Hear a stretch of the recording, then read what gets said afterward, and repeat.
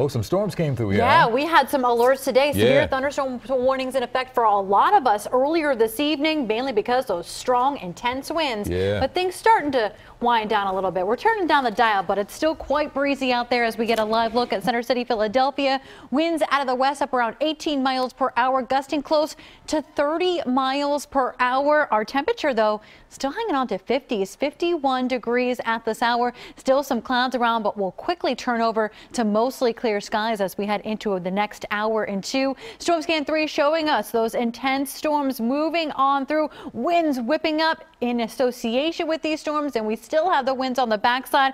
Quite a bit of lightning right now across Long Island, but we are quieting things down. Still do have a couple little cells right here. Severe thunderstorm warning just west of Baltimore. If that holds together, could maybe push into Delaware, but these are trending to weaken. And also on the backside of the system, some colder air. So we went from severe storms, now have a couple of snow showers working across parts of northern Pennsylvania. As we head into the next several hours, though, no more precipitation in the forecast. Clearing things out by the 3 o'clock hour. Temperatures, though, not falling too fast. We're at 44 degrees for the 7 o'clock hour. A lot of sunshine in store to kick off your Wednesday, and temperatures back up into the 50s even before lunchtime.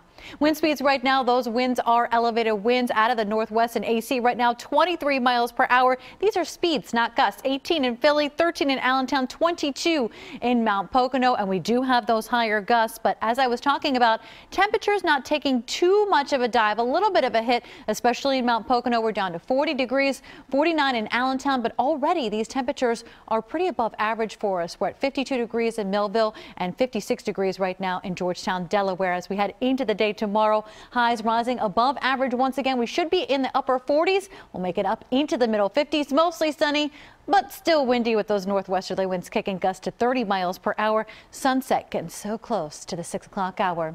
So fast forward, Thursday is going to be quiet. We look ahead towards Friday. We have a pretty dynamic system moving in, an upper level low. Upper level lows bring cold, dreary, not great weather, and I think that's what we have in store for our Friday. Not a ton of moisture with this system, but there'll be some moisture, so we'll see rounds of rain showers, snow showers in association with this low. And I think we do have a chance at seeing some snow showers closer to the city in South Jersey as well, especially as we head into Friday evening. Still some moisture around into Friday night before all of it wraps up just in time for the weekend. So we will see some wet snow showers, but at this point, any snowfall accumulation we see will be minimal and more concentrated to the far north and west of the city on Friday. But otherwise, it's going to be a chilly day. 45 degrees, that's the high, and we'll struggle to get to that. But big time improvement for the upcoming weekend. Still a little blustery on Saturday, but we rebound nicely as we spring forward into Sunday with 56 degrees. Yeah, that sunset time on Sunday evening.